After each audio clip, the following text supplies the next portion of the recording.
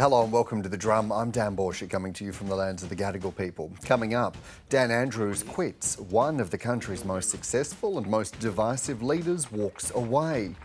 No campaigner Nungai Warren Mundine ramps up the rhetoric as voting begins in the Voice referendum. And a countdown to summer, how prepared are we for another ominous bushfire season? Joining me on the panel, former New South Wales Nationals MP Katrina Hodgkinson. Welcome back. Hi, great to be here. In Melbourne, marketing strategist Toby Ralph. Hey there. Hello.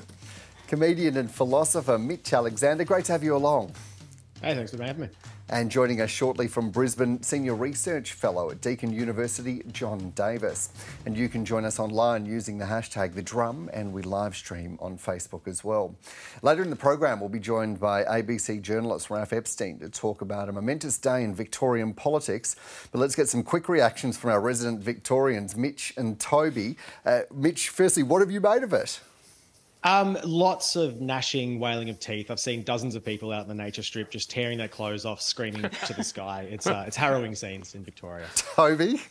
I'm sure you can imagine how upset I was. I do actually, I've never been a Dan fan, but I salute the fact that he's bailed before he's been booted. Very few politicians do that. Well, more on that later, but let's begin with the Voice to Parliament referendum.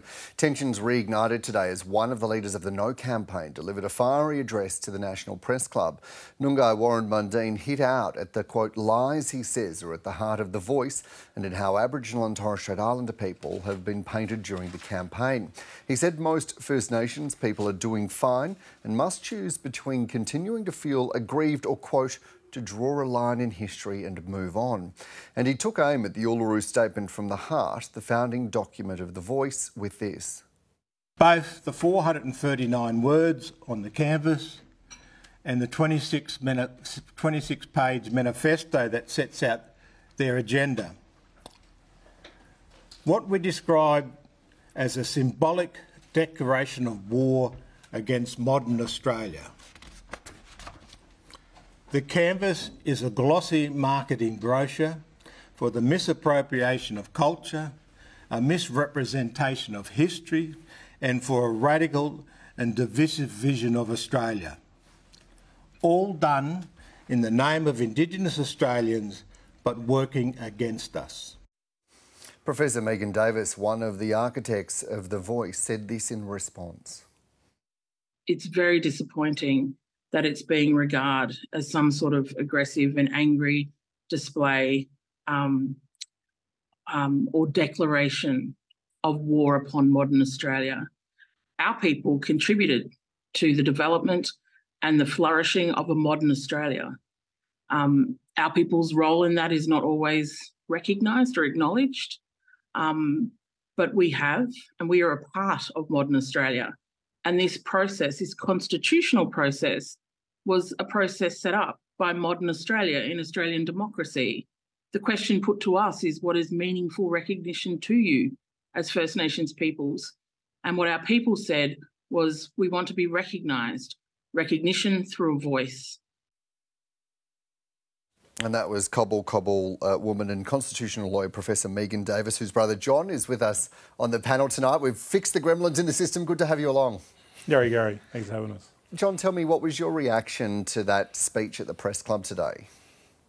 Non-reaction, you know, as in this whole notion of creating hysteria is something which is a gift of our people. Like, it's that's why I'm looking forward to the referendum, because I'm here in the Brisbane studio, and to have 20,000 yes marches just a weekend ago, absolutely uplifting, and hope springs eternal, like, as compared to the litany of other kind of media responses. But in relation to Mundine, I mean, I would love for him then to show, and to the other No campaigners to show, where's their collective sense-making process?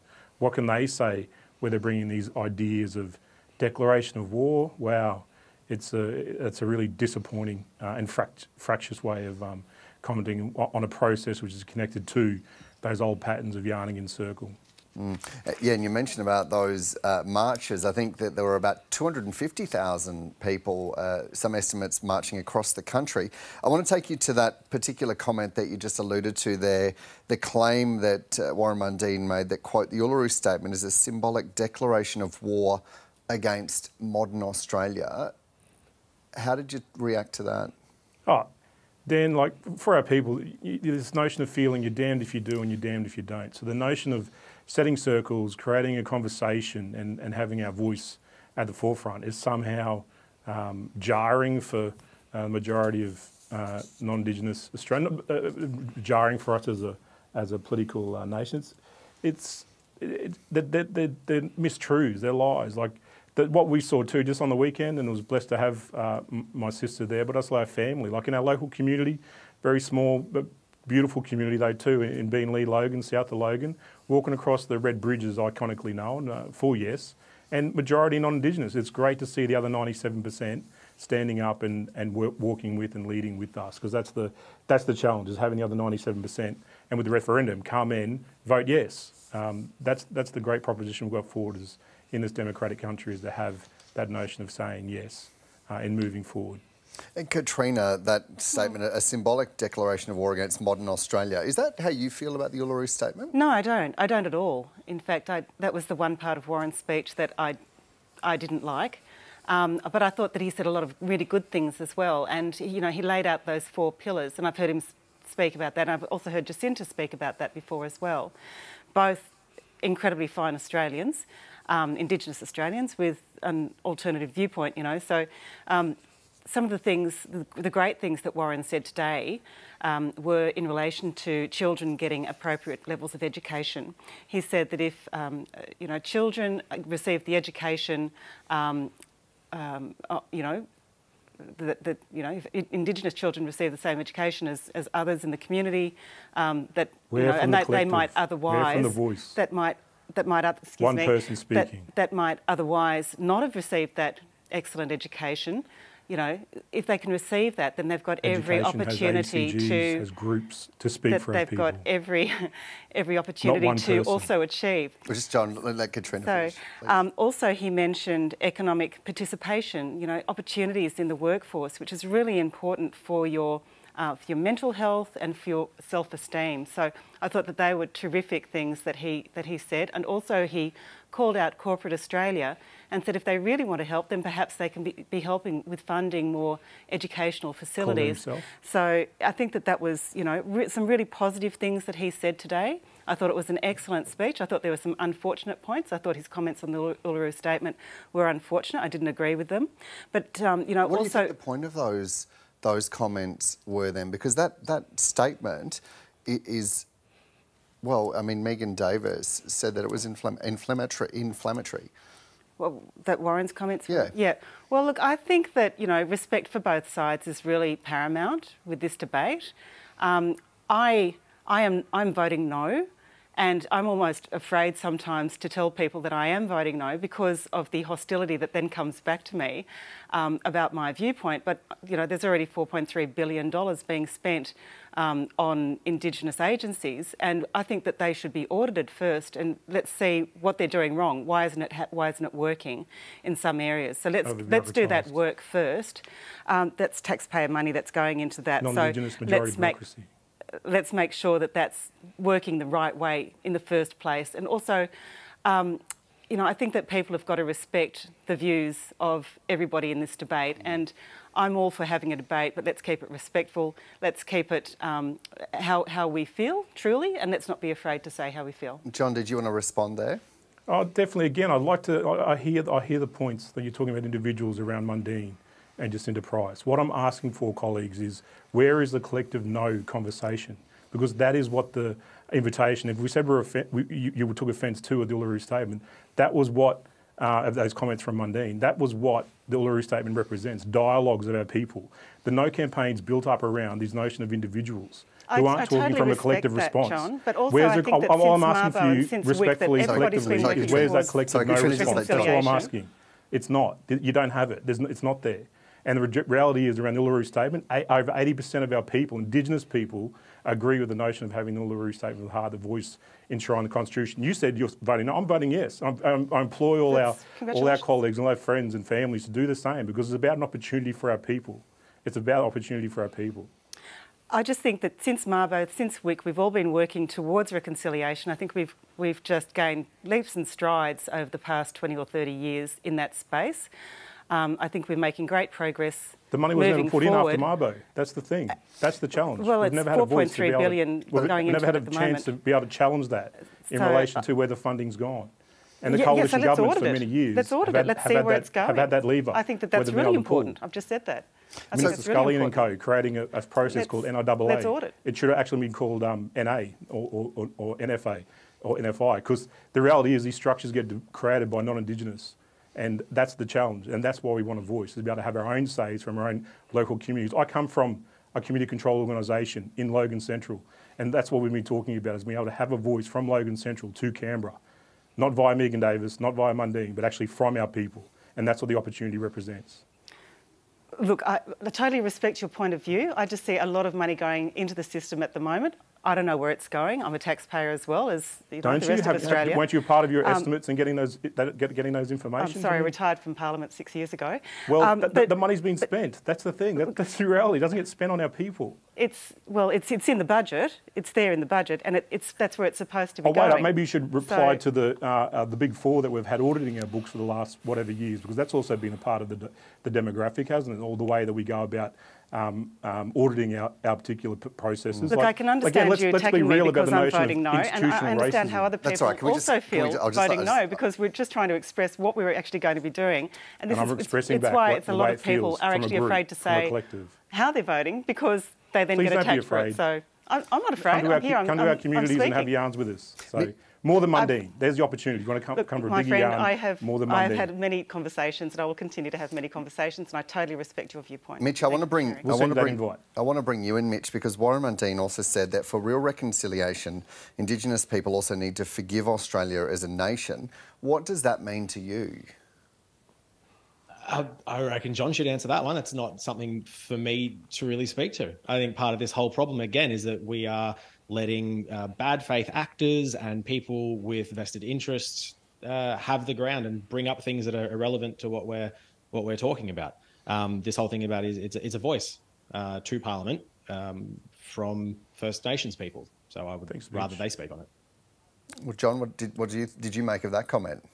Government indues Mitch, and Mitch is a great example of the way we can create more space for our First Nation voices to come through. Dan, sorry, I was listening to Mitch when he was when he was responding. So if you can ask the question again, I'm happy to respond. Yeah. So it was that quote that Warren Mundine had said that for real reconciliation, Indigenous people also need to forgive Australia as a nation. What does that mean to you?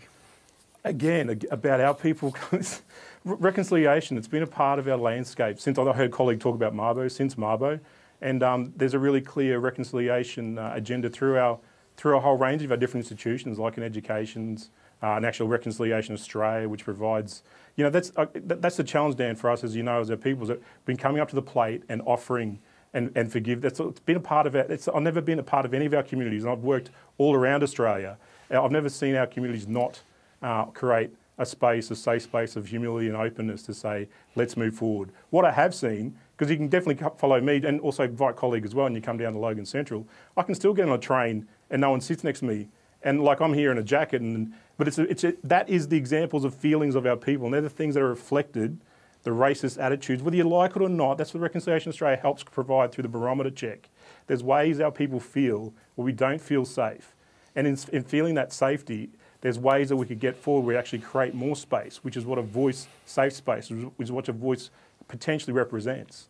So the notion of feeling pain and hurt, I mean, come on, these are pieces we've threaded, we've woven for. It almost sounds like a harking back to the black armband history days. I mean, that's why we marched on these bridges in the first place behind me back in the 2000s, when the Howard era was starting to create the mantra of not saying sorry and not apologising, not recognising. I find it quite, not hilarious, but it's an interesting point that colleagues from other parties single or mention about Mabo type decisions, and that was and has been one of the most strongest struggles to get to that notion of equity, and still hasn't created equity. My mob, our Cobblecop mob, we're still fighting for native title after having cases from 1997. That's the opportunity of the Mabo was meant to represent. That's too long. That's why we want a voice, to be able to say for our mob and put our ideas out forward that, hey, let's create this better equity, this safe space, and actually enact these legislations and these laws that are actually there, and be able to have that voice, to be able to say, you know what, it actually isn't working, it hasn't happened in our different spaces. So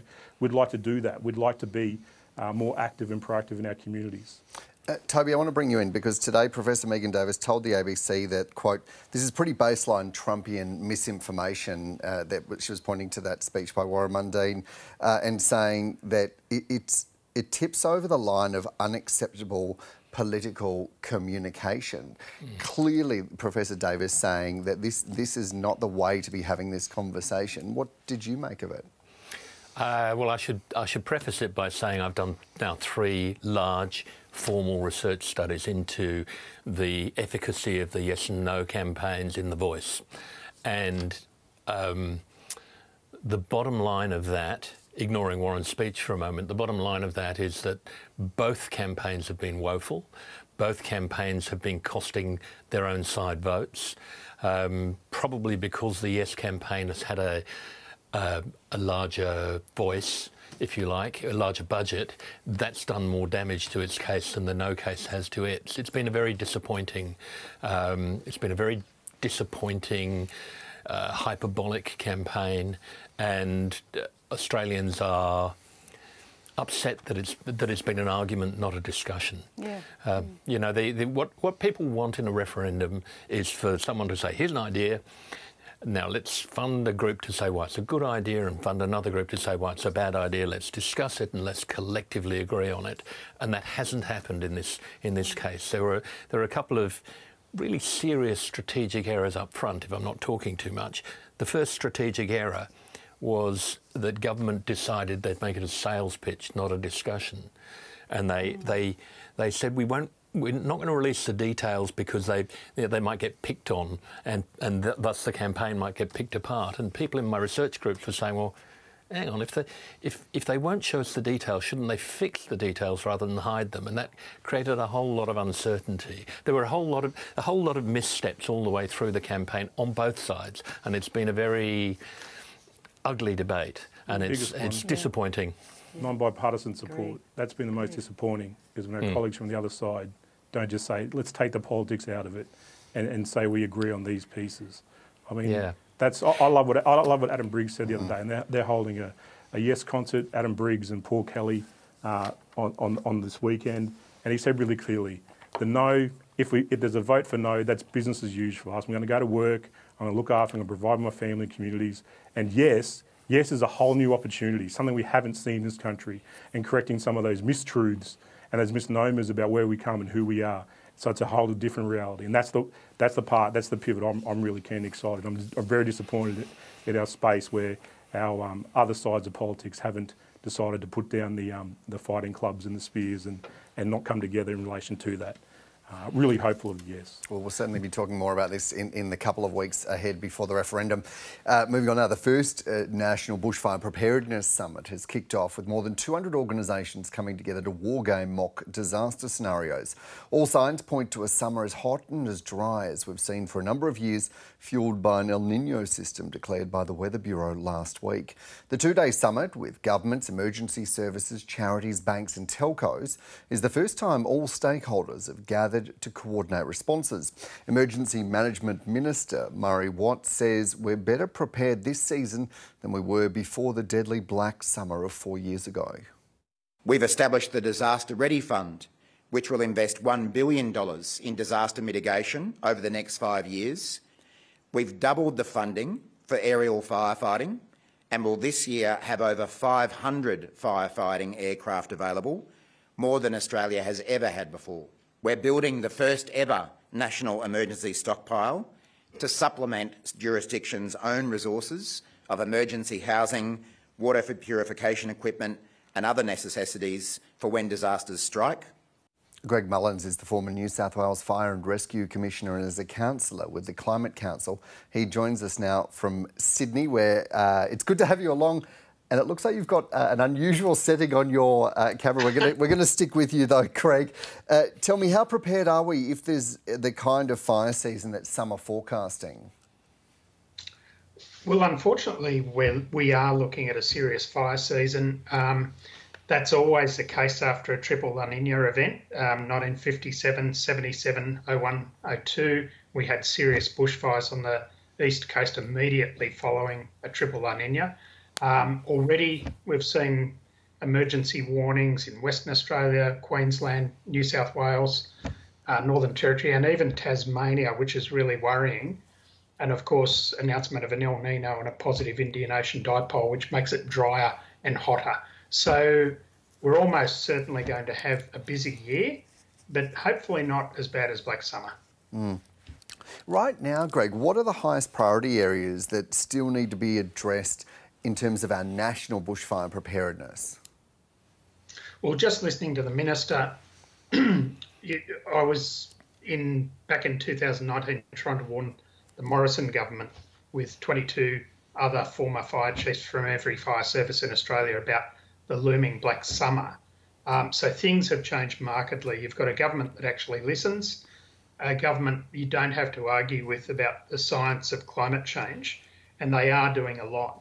But I have to say it's very strange to have a government that's up the targets for emissions reduction, yet still approves more coal, oil and gas exploration and mines. And that's what's heating the planet. That's what's leading to extreme weather. That's why we're getting these massive fires like we've seen in Greece, Canada, Maui, our Black Summer fires, the floods in Libya, China, Pakistan. They all have the fingerprints of climate change on them. So we have to get serious about climate action as well as investing in hardening our infrastructure, developing community resilience programs, getting ahead of the game, not waiting for fire services to respond and hopefully try to put things out on the worst days. We have to make communities much safer.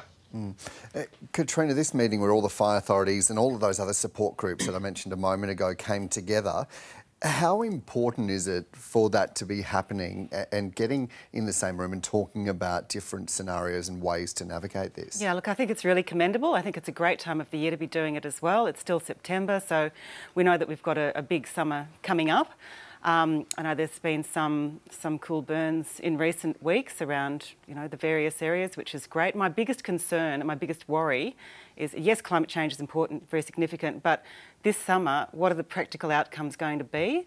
So I really hope that National Parks is very much in the room and is also doing their controlled burns at this time of the year, because I'll tell you what, I lived through those bushfires that started in the Namadgi National Park back in the early days of January 2003, and then swept right around Burrinjuck Dam and back into Canberra and took out 400 homes, and we tragically lost 4 lives as well. Came within very close proximity to my own property, and it was terrifying. It was absolutely terrifying. But the fuel had been allowed to build up so much in the national parks that it just literally went off like a bomb and just spread so quickly. 17 lightning strikes and away it went. So I'm really hoping that national parks have done their homework in this space. I was talking to Steph Cook this morning. She's the former Emergency Services Minister in New South Wales. She's now the member for Cootamundra, which was my seat.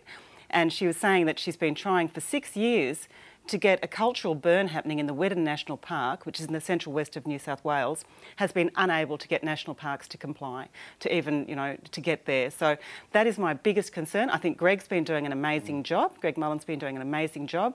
Hats off to the RFS. They're really trying hard. I'm very concerned about national parks in New South Wales. Yeah, on that point, Greg, are we behind when it comes to those backburns or cool burns, particularly in national parks? Or hazard reduction burns? Yes, however, everybody's behind because, frankly, it's just been too wet to burn. Wet years, yeah. We've had 3 years of record rainfall. I've retired from fire and rescue. I'm back where I started as a teenager, as a volunteer firefighter with the RFS now, and fought fires throughout New South Wales in Black Summer. But we've been trying to organise burns locally. So first it was too wet to burn, and then a couple of weeks ago when we had burns scheduled, we got extreme and catastrophic fire weather, and so it was too dangerous to burn. Yeah. And we're being squeezed every year now. The windows to burn are just smaller and smaller, and that's because of the changing climate. And the other issue, look, national parks are doing a lot of burning, and I happen to know that they're doing a lot in the cultural burning space. I've recently been appointed to the National Parks Advisory Council and asked these specific questions. So they're working with Indigenous agricultural owners, facilitating these burns. But it is very difficult to get them scheduled all across Perhaps you the can state. get them onto There's so WEDM. much work. Yeah, John, do you feel like we've learnt the lessons from those devastating bushfires across 2019 and the start of 2020? And what did we learn about that, about listening to elders on some of that country? There's a few elements I agree with colleagues online here, especially on the Indigenous knowledge system piece, and that's, you know, the cool burns are an essential element of the way we keep that fuel in check. And big shout out to the Fire Sticks Alliance, Victor Stephenson and the crew. They've trained our mods. We have our Bunya Murray Rangers headed up by Shannon Bowens, traditional owner, up on Bunya, and you know, they're trained up in that cool burn technology piece. And I guess it's something too, I think I heard Catherine say, is the other flag on that then is they haven't been expanded enough then. So there's this potential of having these great energies and resources, and there's an opportunity to expand that and build that out and ripple out further, because we noticed back on country just recently, south of Bunyas, that Tara, the fires were up, and a few of our TO mobs are looking to head back just around the notion of then impacts of old ancient scar trees that get burnt. You know, there's a massive impact, and sorry to hear about there's the other fatality piece, which communities have to, in the most shocking sense, deal with. And then there's the cultural heritage piece, and the oldest living surviving culture has elements of our signalling trees at threat when we don't move and move on good patterns, because the Cool Burns, Fire Sticks Alliance, the patterns of our, like just shout out from our Bunya Ranger area, it's been a really amazing piece, and then working with the Rural Fire Brigade and such, it's shown a great reconciliation piece with, you know, those pieces that we walk on and working together. Hey, Toby, is there an argument here for more rolling awareness campaigns and discussions about how everyone needs to get involved and have plans or be part of these solutions? Probably, I would think so. I know very little about this. I've got a very urban life, and you've got experts on the panel who know more about that. But yeah, I would think it would be helpful to increase awareness. It's very good to see everyone getting in the room together, because we'll get some concrete plans. You know, I always think that leadership isn't about coming up with great strategies. You know, that's a lower level skill. Leadership is about getting a diverse range of stakeholders together and getting them all to take a step in the same direction at the same time. It sounds like that's what's happening, and that's impressive and reassuring. Yeah. Hey, Mitch, Melburnians lived through Black Saturday in 2009, where there was that devastating 173 deaths in that extreme weather event. How do you think that changed how people there talk and think about the threat of fire? It's every disaster updates the sort of language. I'm just not sure if it's sort of, you know, starting to cut through enough. I was really happy to hear Greg mention climate change, because that is the pressing issue about this. I grew up around Lismore and Mullumbimby, and so we've had bushfires, you know, in Victoria and New South Wales, but we also have had the massive flooding and everything that's happening there. And we need to be really hammering the fact that climate change means that we cannot prepare for these types of disasters unless we account for climate change. Or to put it another way, there's no point trying to prepare for these disasters, because the years are going to get worse and worse. So while we have a government that is still renewing fossil fuel projects all across the country, we can't properly prepare as a nation to survive these disasters, to support each other during these disasters. Greg, to round us out, what are the immediate priorities that need to be taken place in terms of preparedness? And you talked about being a volunteer. How much does that fit into the frame about volunteering and getting more people in? Well, the demographics of volunteers is getting older and older. So I'm in my 60s and I'm pretty fit, but often I'm the youngest person on the truck. So we really need young people to step forward and become volunteers. We need all of the agencies, national parks, forestry, the urban fire and rescue services to work together. This summit is a really good idea. It's the first one. New Year's Eve in Bateman's Bay, where I was fighting fires, that was just disastrous. Terrible. But the power went, so we lost refrigeration, we lost sewerage, we lost running water. Everything went, and these are the lifelines. So reaching out to the private sector, to the NGOs who come in for early relief, really good idea. Look, and back to those comments about climate change, really good comments. We need to think about future summers, because the science is saying by 2040, black summer will be a normal summer, the hottest, driest year ever. Our environmental legislation is being reviewed and it's got no climate triggers. So we need to think of the future, think of the here and now, of course, and the governments have invested a lot, are doing really well, but we need to think about my kids and my grandkids and everybody's grandkids. Yeah, absolutely. Greg Mullins is the former New South Wales Fire and Rescue Commissioner. Thanks for your company tonight. Thank you. After 9 years as Victorian Premier, Daniel Andrews caught many off guard today when he called a snap news conference to announce he'll leave the job tomorrow afternoon. He was first elected to the Victorian Parliament in 2002, became leader of the State Labor Party in 2010 and was elected Premier in 2014. Following last year's state election, Mr Andrews has repeatedly said he would serve his full term. But he told reporters earlier today thoughts of what he would do next in his career had begun creeping in. This is such a great honour and privilege. It's such a profound thing. You never want to finish up in a situation where you aren't enjoying the work and where you are resentful of the fact that you're doing this and not doing something else. I'm not at that point, but I'm determined never to get to that point. And having made this decision today, not an easy decision, but a really important one, I won't get to that point. I am worse than a workaholic. I'd spend every waking moment is about the work, and there's only so long you can do that for. So I'm looking forward to a very different pace and doing different things. And part of this is I don't know what I'll finish up doing. He told Prime Minister Anthony Albanese of his decision to resign this morning. This was the PM's response. Daniel's career has been quite extraordinary. He has had a lot thrown at him over the years. He's stood up for his values at all times. And I wish him and Kath and the family all the very best.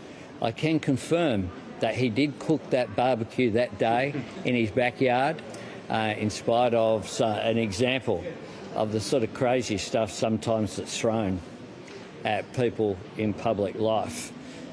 Daniel Andrews has, throughout it all, continued to front up, continued to represent the interests of Victorians. Victoria's opposition leader, John Pizzuto, says the state has been left worse off under Andrews' leadership. After 9 years in office, are we better off under Daniel Andrews? It takes longer to wait for a hospital bed. It takes longer to wait for an ambulance. It costs more than anywhere else in the country to send your kid to a government school in Victoria, and in many cases, academic standards in our schools have stagnated. Our child protection system is in crisis, sadly. Our roads are being terribly neglected. Daniel Andrews has made his announcement today because, frankly and regrettably, the truth caught up with him. You can only make false promises and get away with it for so long. Sooner or later, eventually, the truth catches up with you.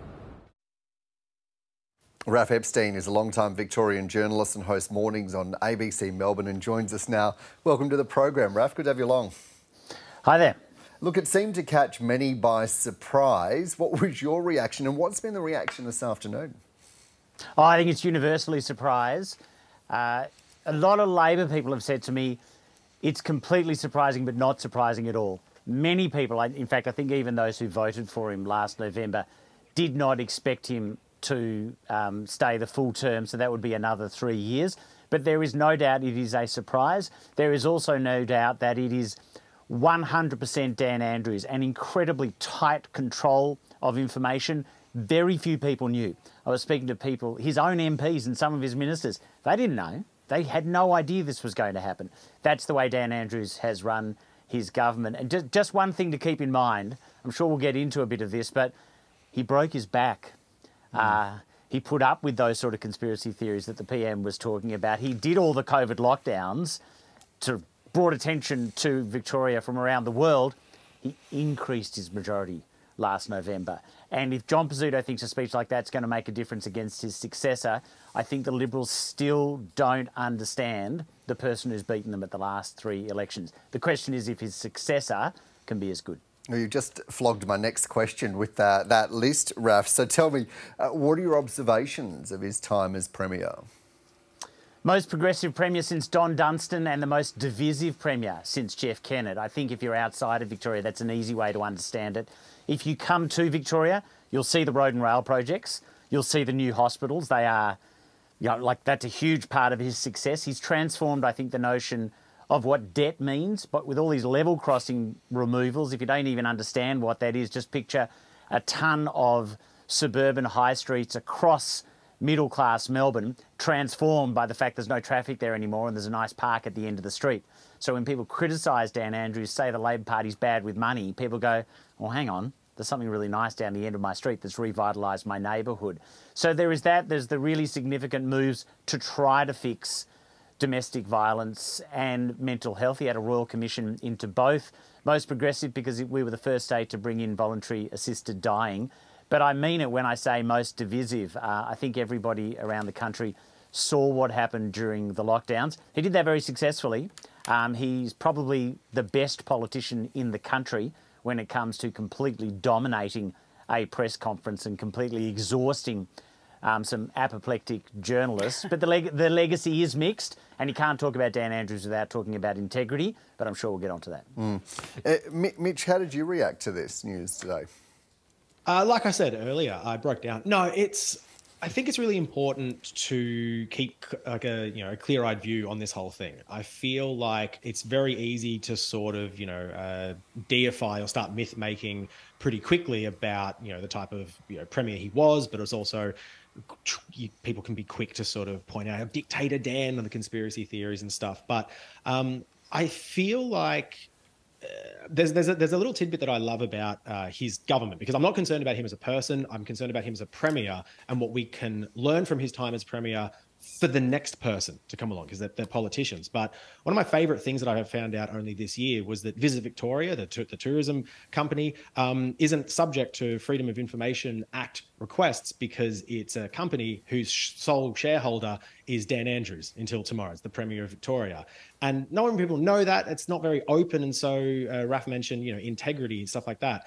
There were some really, really massive problems with you'd call it like the Dan Andrews government, the things that they did that didn't stick to him, expanding police powers, tearing down the Jabberong birthing trees, the tower lockdowns, which we found breached human rights, all that sort of stuff didn't stick to Dan. And so even though I am cognizant of all of those things, when I first heard the news today, I went, oh, that was that guy from all those press conferences. He felt stable. And so when I say clear-eyed, I think it's important to remember that as a politician, he sort of has, he's got a lot of roles, but two of the main ones that impact us are the legislation and the regulations and all the sort of laws that he passes. But then also his role is to just talk well, is to appear comforting in times of crisis. And he definitely did that very well. But I don't ever want that for any politician to overshadow the fact that they do things that impact people's lives, sometimes very drastically.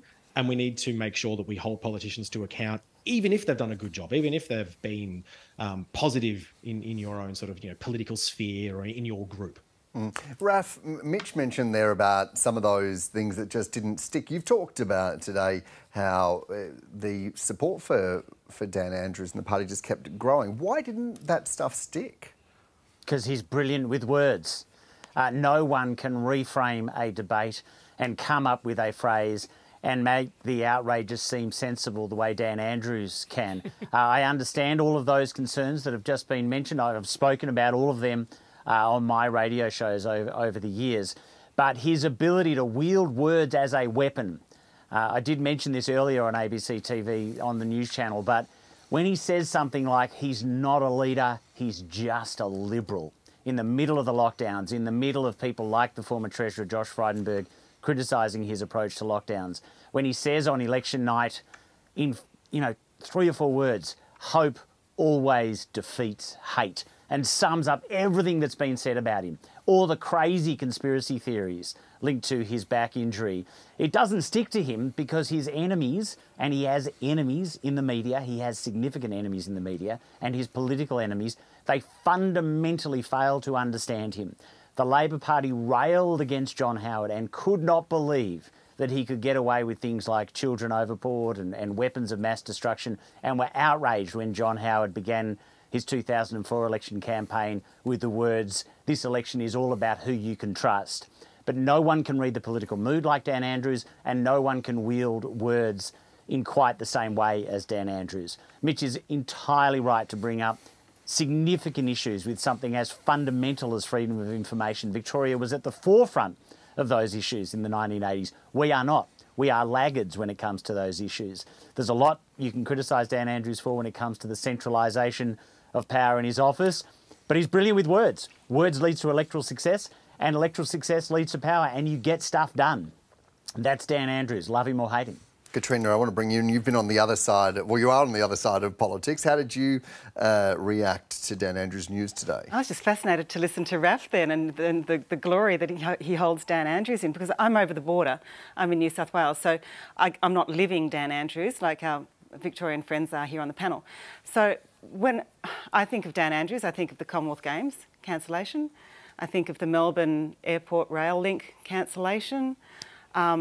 You know, it seems to me that nowadays, if you have a bad idea, people ask if you've been on the phone to Dan Andrews. You know, so he wasn't held in great esteem in my neck of the woods. I mean, I don't pretend to know him. I haven't worked with him closely, but you know, I think that to me, you know, I hope this doesn't sound like conspiracy, but it just seemed to me like he was getting on the nose, and so the hierarchy in the Labor Party have said, off you go. Okay, you've done a year. We've got 3 years until the next election. Let's get somebody shiny and new in. Let's get the constituency used to a new premier, so that when we're facing the next election 3 years hence, they've got a much better chance of getting through, and another 4 years of a Labor government. That's how it looked to me. Ralph, do you reckon there's any truth in that? Because you talked about Dan No, Andrews' I think that's fact-free wishful thinking. It was and wishful I think thinking, it's that sort of, I think it's total wishful that thinking. sort of thinking that has meant, that's why the Liberal Party underestimated him. His poll numbers are great. He is completely in charge of the situation. People need to, and I mean this by journalists who want to scrutinise him, like me, and I mean this by the opposition who should be scrutinising him, and that is their job, and I wish them all the best with that. They need to understand who he is and what his success is, and not sort of go, oh, they've asked him, they've sort of pushed him aside, they've shunted him aside. No, Dan Andrews runs this government. That is true. He has chosen the moment of his departure. He has chosen the moment of his departure when his poll numbers are fantastic. The opposition haven't shifted the dial from the last election for as much as those polls are worth. But Ralph, don't you think it's a stroke of genius that they've now got 3 years to train somebody up and get them through the next election? I do, but that's not because he's on the nose. I don't think that is the reason. The reason is Dan Andrews has chosen his successor. Jacinta Allen will almost certainly be that successor. I'm sure you can appreciate the irony. She was going to be the Commonwealth Games Minister.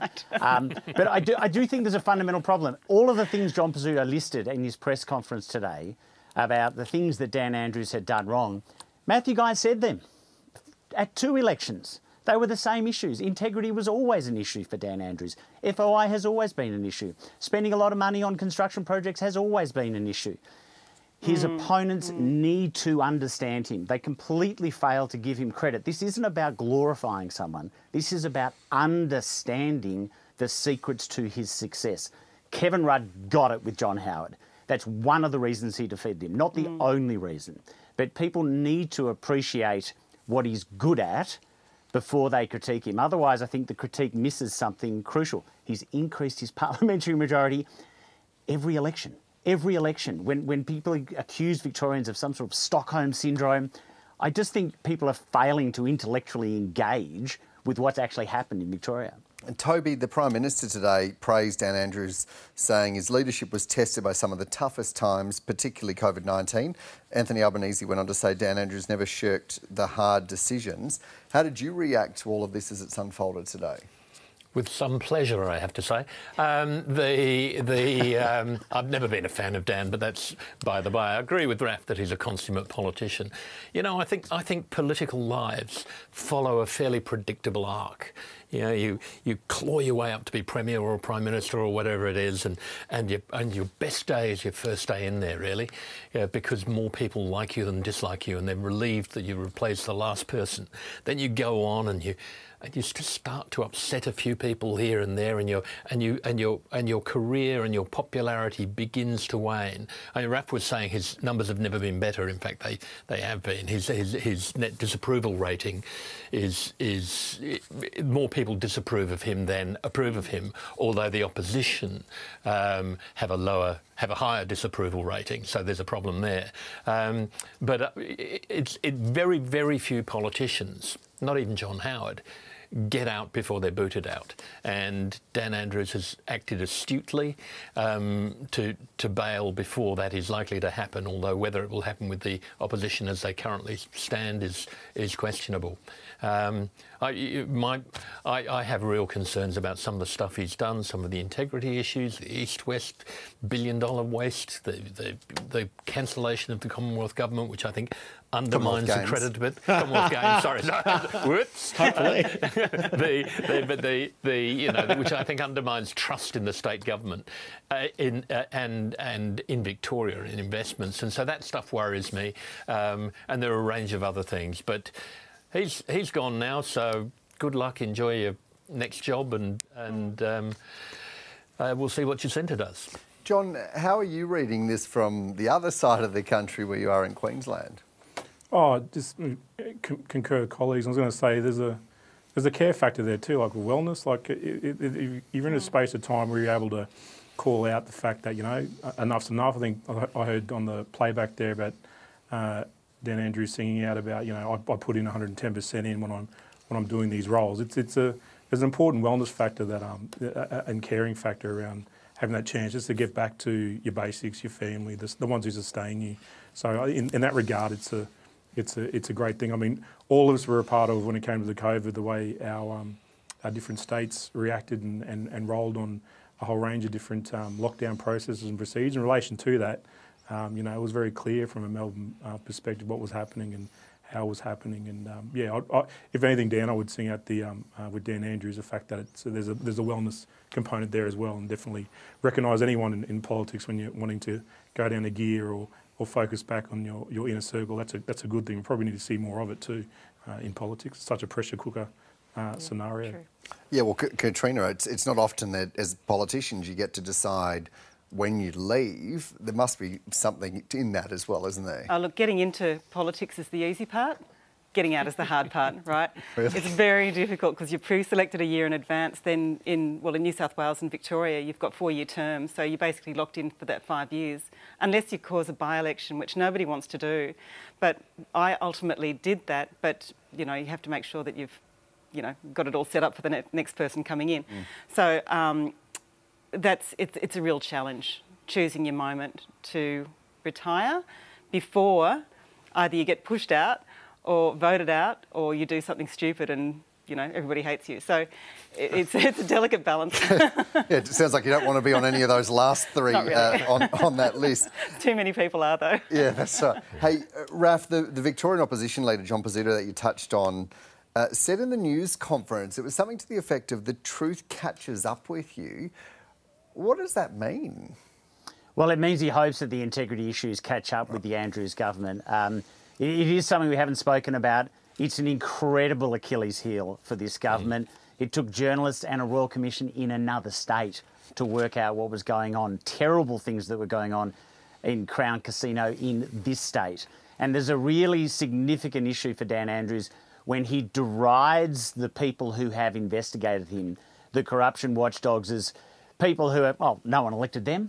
And he described Robert Redlich, who's one of the finest anti-corruption fighters this state has ever seen, and oversaw most of the major investigations into Dan Andrews, and he derided him as some guy who used to run an agency. I think that is a terrible flaw in Dan Andrews' character and his approach to government. It didn't catch up to him because he's such a consummate politician. I think John Pizzuto gets an entirely different response when he comes onto our radio station. You can see from the text he is a very plausible, very credible, he's a great vote getter for middle Victoria, if I can, steal from the middle Australia phrase.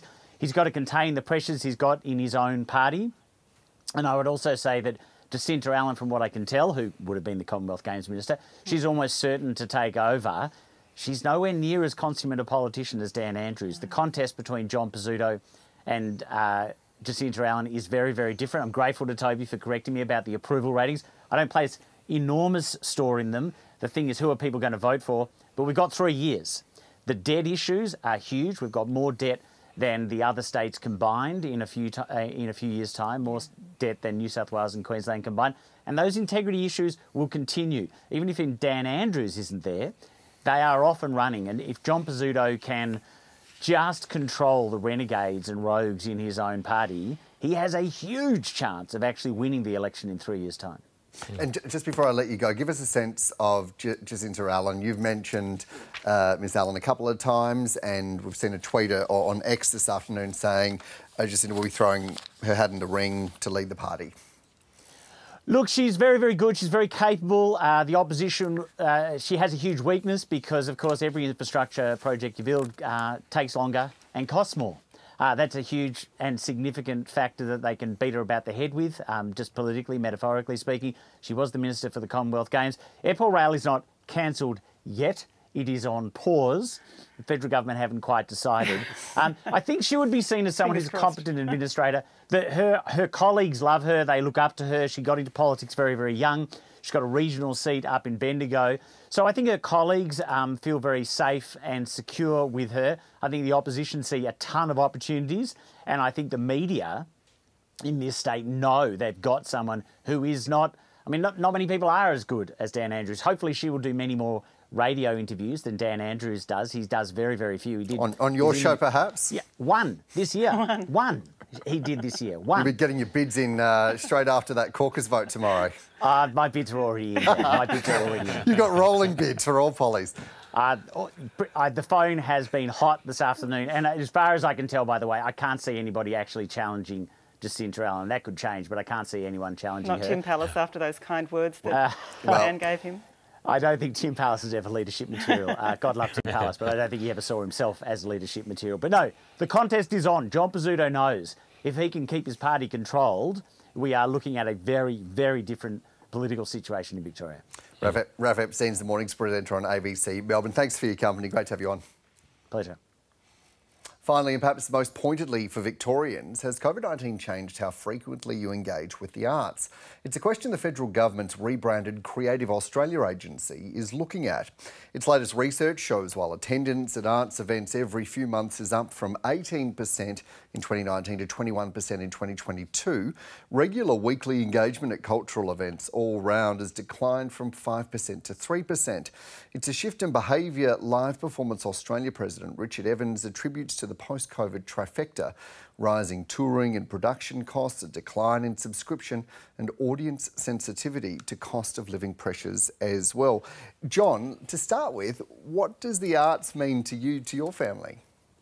Oh, it's all the safe space. It's a recognition of, like, well, for us with our culture, the notion of performance, live and living, still strong. So to be able to go and either perform or watch our fellow Indigenous performances, it definitely creates a really great energy. And the notion of coming together as families, if we're going to go watch a particular play, or I was mentioning the art, like the Monet was up in Brisbane on a beautiful display, visual one. Like they're really important to expand the horizons and such. So really important, really essential. I love back on country.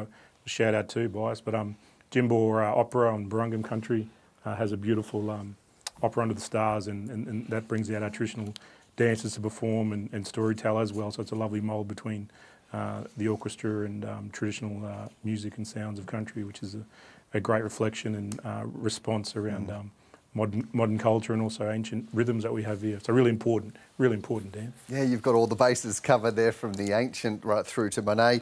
Katrina, I understand you went to the theatre recently, first time in a while. Has COVID changed the way that you consume the arts? I hadn't even really thought about it, but I went and saw Tina, the musical Tina Turner. It was fantastic. It was just so much fun. Laughed, cried, danced, sang.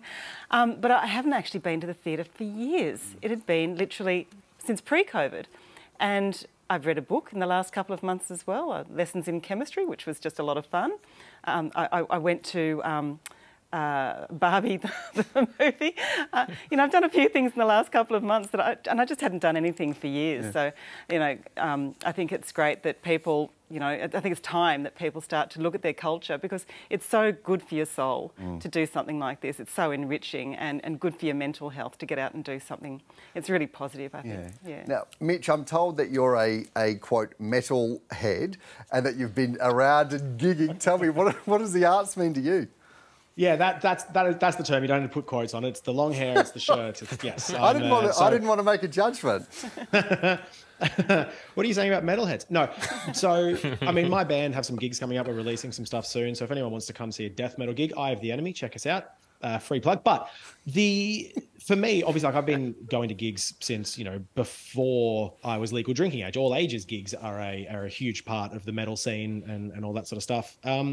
It's massive, and it is unfortunate that it's, again, talking about Dan Andrews again, and the federal government failing to sort of put the money behind a cultural revival, the arts revival that they did other sectors of, you know, the economy. I don't even want to make an economic argument, but there is, you know, just a lack of sort of funding there from the governments, and then a lack of support to people, again, through the cost of living crisis. Though one thing that this might be my, you know, conspiracy theory mind that I get to sort of, you know, have my moment on. But one of the things that got me about this report was the number of people aged 65 and over who read for pleasure has dropped from 77% to 68%. And people are reading less overall, and people going out to gigs less. How much of this do we think might be our smartphones and social media just frying our brains, especially over the last few years, especially in some places that had lockdowns, where we've just sort of become much more addicted to these things which are designed to be addictive by billion-dollar corporations? I find myself constantly enjoying books, and yet I catch myself looking at my phone while the book is next to me instead. We've become a bit addicted to it. Toby, I want to bring you in. We've got 30 seconds left at the arts. What do they mean to me? Yeah. Like, interesting things, interesting people, great fun. You know, this weekend I'll be avoiding the grand final and probably going to Anna Schwartz to see an exhibition there. You know, it'll be terrific. And why not? You know, and next week I'll be in Sydney briefly, so I'll be at White Rabbit and the MCA. You know, those things fascinate and amuse. Films, you know, much lower brow. Barbie and Mission Impossible were the last ones I saw, I'm ashamed to say. And I haven't seen any theatre for a while. Having a go either side there. Well, that is all that we've got time for. Thanks to our panel, Katrina, Hodgkinson, Toby Ralph, Mitch Alexander and John Davis. Frank Kelly is with you tomorrow night. Until next time, good night.